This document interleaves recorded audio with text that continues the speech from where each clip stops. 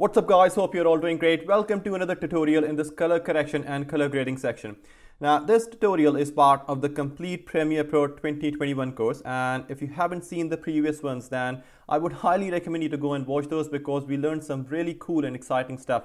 And if you've been watching all of my tutorials then do stick around because we've got a lot more things that we are going to cover in this one and in the upcoming ones as well. So far we have covered the Lumetri scopes in this color grading section, and then we worked with the basic correction and luminance sliders. Then we covered off different effects in creative tab, and then we looked at the RGB and hue saturation curves in the last video. So in this video we will be going through the color wheels and mesh tab that we have here in the Lumetri Color Panel. Now this is a really cool feature because you can actually get a comparison view of the clip that you've created, and then you have the ability to match all of the other similar clips to that one. Let me elaborate that. So if I go into the color wheels and mesh tab now, you can see that we have these luminance sliders. So there's that mid-tone, shadows and highlights, and with each of these sliders we have a color wheel too. You can now increase or decrease the luminance levels of your clips using these sliders, and then you can also do those colors too. Now at the moment we haven't really done anything with these sliders, which is why there is this empty center part, but when I start making changes, that's when these color wheels will all be filled with colors. Now this is just a way of Premiere telling you that you've made changes in this area. Now if I want to reset these changes, then I can just double click here on this plus icon and Premiere will reset everything that I did in this area. So I mean, it's nothing new, and I mean these color wheels, these sliders, they work exactly in the same way as all the other color wheels and sliders in Premiere.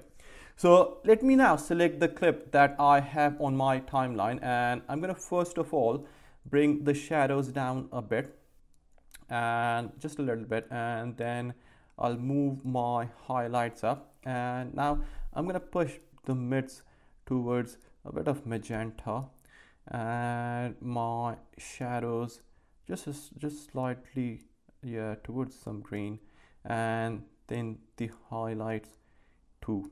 I think this looks all right. This looks fine now. Yeah.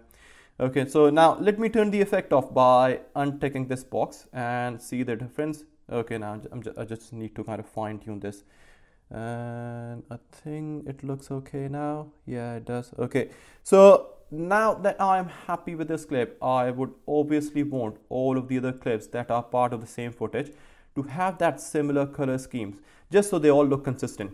So I'm going to select the other clip from the same scene, and we'll then click on this comparison view button. And what Premiere is going to do is that it will show me my timeline next to this clip in my program monitor.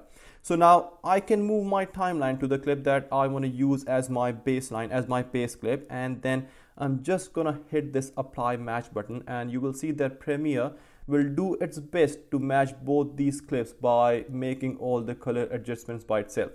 So there you go guys. Now obviously it's not perfect and you'll still need to fine tune it, but it will give you a very good starting point and you won't have to do everything from scratch. Plus you are also able to see both of your clips side by side, which will help you in having that consistency. Now if I turn this off, you can see the job that Premiere did with this clip, which I think is not bad at all, and especially when you're trying to match faces in your clips, then this feature can definitely help you big time.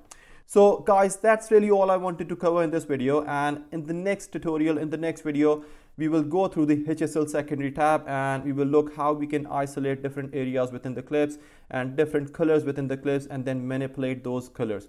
So guys, I hope you found this video useful, and let me know how you're getting on with this stuff. And as always, if you have any questions, anything you want to ask, feel free to drop that in the comment section and I will try to get back to you as soon as possible.